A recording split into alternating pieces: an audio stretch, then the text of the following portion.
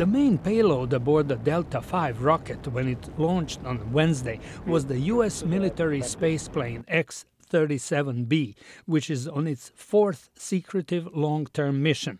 The reusable unmanned mini-shuttle is designed to land as an ordinary plane.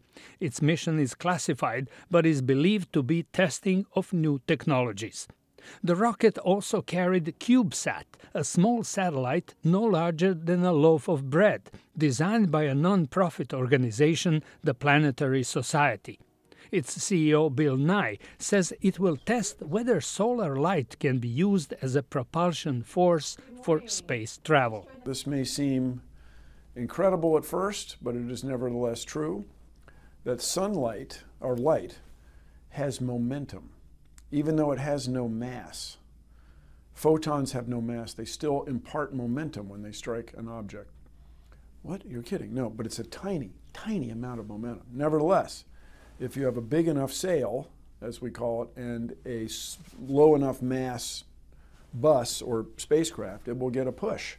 Scientists believe that this inexpensive means of propulsion will make space exploration more affordable for universities and even private individuals.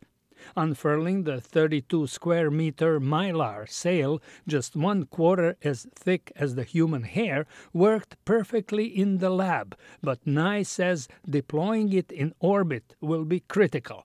This first time out is a test. The big question, from an engineering standpoint, not physics standpoint, is getting the sails to deploy. This is where everything goes wrong.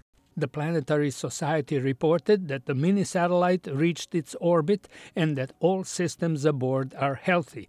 After deployment, scheduled for mid-June, the solar sail will be visible from the Earth. George Putic, VOA News, Washington.